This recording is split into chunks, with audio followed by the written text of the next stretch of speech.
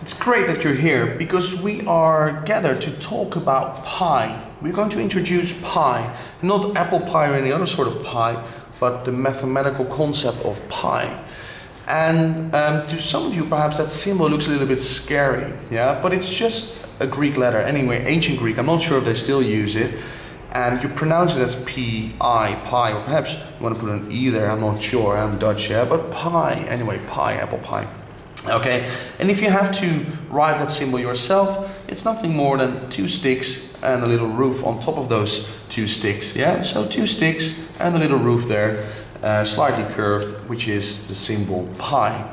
And it's a very important symbol because every time, yeah, when we are talking about pi, then we are talking about circles, yeah? It could be the circumference of a circle, yeah? Could be the area of a circle, but we're talking about circles. And this video I'm going to introduce pi, I'm going to show you what it is, and I am absolutely confident that at the end all of you, including those who are a little bit intimidated now perhaps, or already decided that they don't understand, now all of you at the end of this video will actually realize, hang on a minute, pi is not something to be scared of, it's actually here to help us. Okay, trust me on that one. What did I do? I drew three circles for you, and using those circles, stay there, yeah, we're going to have a look at what pi is. Now the smallest circle has a diameter of 3 centimeters. Yeah, so if I just draw the diameter, which is that line through the midpoint from one side of the circumference to the other side, you see that?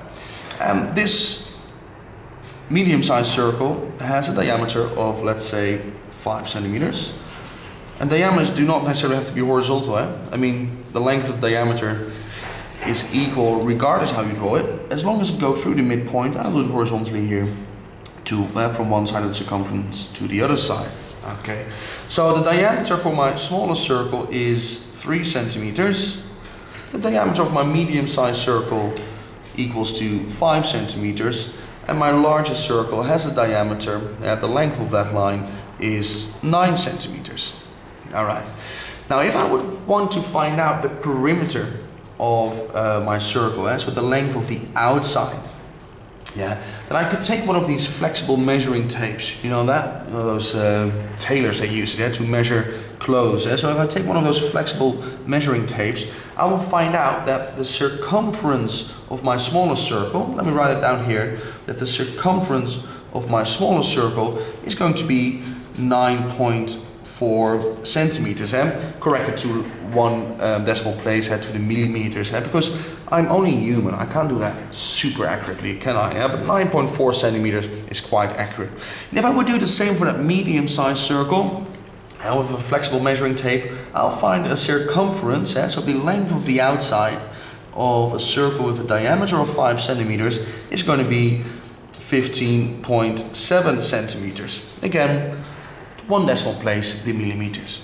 Okay, and a larger circle, take your measuring tape, when it has a diameter of 9 centimeters, the circumference is going to be 28.3 centimeters. Alright.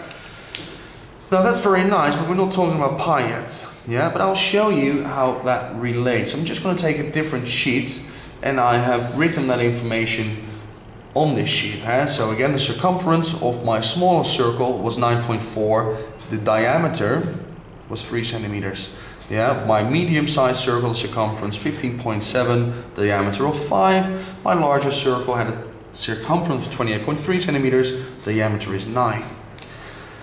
And how does that relate? Well, if I would divide the circumference by my diameter here, that equals, now let me take my calculator, yeah, if I do 9.4 divided by the diameter, 3, that equals to 3.1, and then I have a lot of 3's on my screen, yeah, okay, it just continues, those 3's. Okay, where is he going to? Let's do the same here. Let's do that circumference and we'll divide it by that diameter.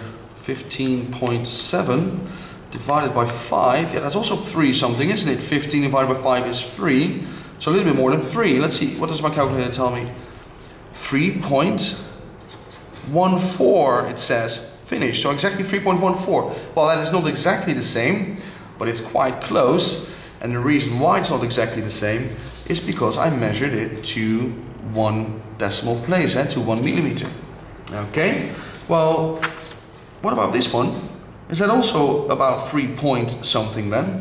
Let's have a look. The circumference of my largest circle, 28.3, divide that by its diameter, 9, is going to give me, hang on a minute, that's interesting, 3.1444444, and that continues.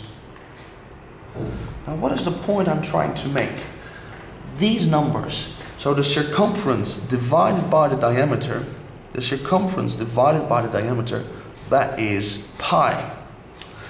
And because I have rounded it all the time, these numbers are a little bit differently. But pi, and you do not have to remember this, but pi equals to, well, we have to say roughly equals to, because we don't know what it exactly equals to, but roughly, if you go to your calculator, sorry, I'll show you. For mine here at the bottom, shift and then that standard form button, I see the symbol pi. Sorry, I have to be able to use a calculator. Those are the decimals. It roughly equals to 3.141592654, my calculator tells me, but it goes on and on and on and on. And that's what I just found out myself. Well, almost at 3.14, at 3.1444, 3.13. So I'd almost equal, that only doesn't equal exactly to that number because I rounded my circumference to 1 decimal place. Okay, so pi is a number. Pi is a number. Which number is it? We don't know exactly, but we know it pretty close. We know it thousands and thousands, millions even of decimal places. And pi is, if you have the circumference and you divide it by the diameter, then you'll be given pi. Yes, that's very nice, but how is that useful? Now go to the videos on the circumference of circles, how to calculate the circumference of a circle, and go to the videos of how to find the area of a circle, and then you'll find out that we're going to use that number, because pi is a number, we're going to use that number all the time. So it's here to help you. Go to the next video and find out more.